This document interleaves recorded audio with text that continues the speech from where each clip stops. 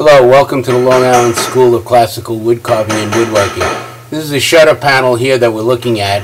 It's hanging in the Vatican Museum in Rome.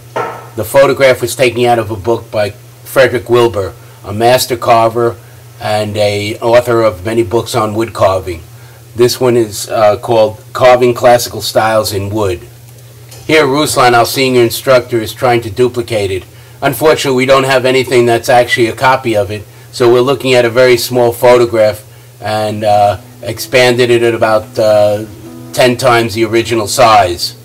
Hopefully it'll be a nice piece of work when we're finished, and maybe it'll be hanging in a museum here in the United States.